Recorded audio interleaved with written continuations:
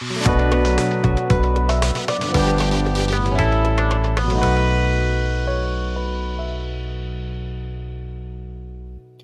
everyone, Kevin Anderson here with Healthmark Industries. Wanted to do another quick tips video for sterile processing for you. This one's going to be all about loading peel pouches in your sterilizer. However, before I get started, I just want to remind you all to subscribe to the YouTube channel, hit the notification bell so that you're notified every time we have a new video for you. All right, so let's get into it. One of the reasons I wanted to do this is because we get the privilege of going around into different departments and things like that. So we see a lot of different things in the real world, but we want to share those experiences with you so that we can all collectively get better and make our sterile processing practice the highest quality possible. So what about these peel pouches is going on here? This is what I wanted to draw your attention to. The peel pouches are on edge.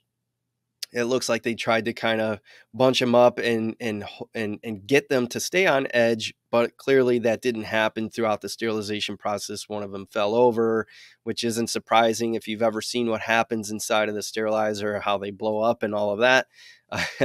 It's not surprising that some of them fell over. At any rate, these pouches are too close together. They should not be bunched together like that. However, if you think that this doesn't happen very frequently, it does. Here's another example. All right. And up there on top of this rack is a tray that is holding a bunch of peel pouch items. They're using the tray because it's holding all these peel pouches on edge. But again, we have the same problem. They're not spaced out. They're all bunched together too tightly. In fact, if you saw the side profile view of this tray, you would see there are a lot of peel pouches in there, which isn't ideal. So that's one problem, but there's a second problem here, and that's that this tray of peel pouches is stacked on top of a rigid container that has, as you know, in the lid, there are filters that allow for the sterilant to come into contact with all the contents of the tray. Now we have this tray of peel pouches on top of it, potentially acting as a barrier to that sterilant. So that is definitely not a good practice. So there's a third thing here, though, that I wanted to bring up, and that's just your process. It's not so much IFUs or standards and guidelines, it's your process. We want to be efficient and complete when it comes to documenting our sterilizer load. And many of you have instrument tracking systems. There's going to be barcode labels on those peel pouches, and you have to go and you scan these things in. Well, you'd also want to be able to verify that you scanned everything into your load documentation. And in order to do that, you have to sift through all these peel pouches and look at their labels and all of that. It's going to be really challenging to do that if you're loading your sterilizer the way you see here in the picture.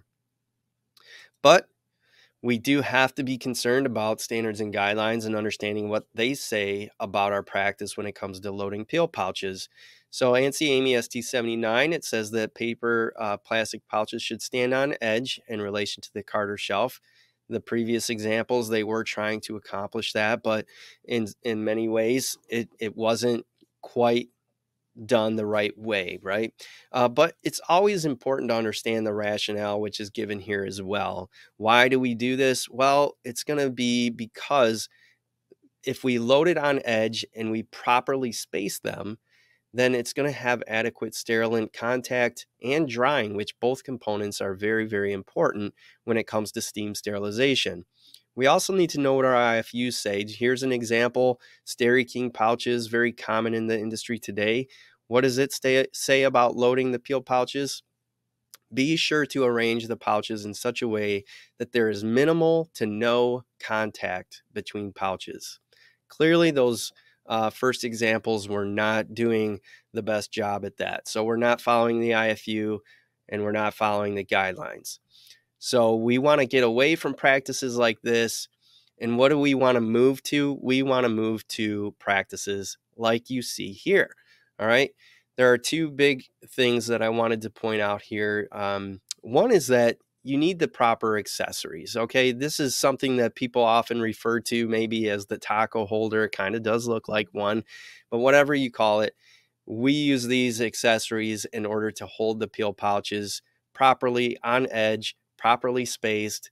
And that second thing I wanted to bring up is that they're properly loaded and facing all in the right direction. You see all the paper backs of these peel pouches because they're all facing the same direction, which that's the correct way to load your peel pouches on the sterilizer cart.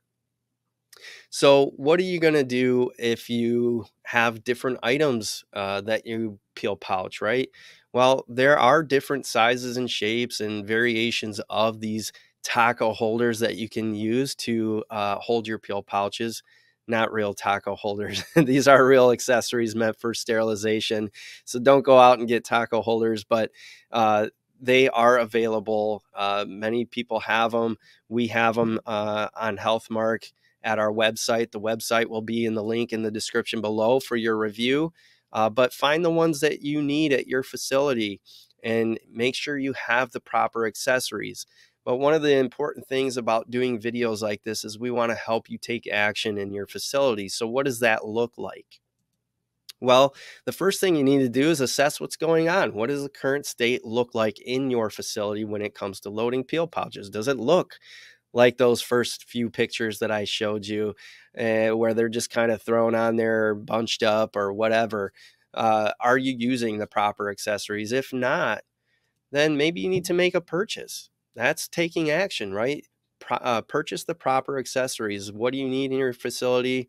Is it accommodating all the different devices you're peel pouching? Get the right ones, right? But we can't stop there. You can't just buy and then hope for the best, right? We need to educate our team, help them understand why proper loading is important. What do the standards and guidelines say? What does the IFU say? Make sure they're trained and competent in peel pouch loading for your sterilizer. And then you're going to implement this, right? Write a new standard operating procedure, or SOP, as sometimes people refer to them as, right? On how to load the peel pouches, and then make sure that the process is happening. Make sure it's happening on day shift and afternoon shift and midnight shift, and make sure it's happening on the weekends, right? Remember, it's not enough to buy a tool and just sit it out there and educate. You need to make sure that it's actually happening, right? Old habits die hard, I will tell you. So I hope you found this video helpful, and we look forward to producing some more for you. And thanks for watching.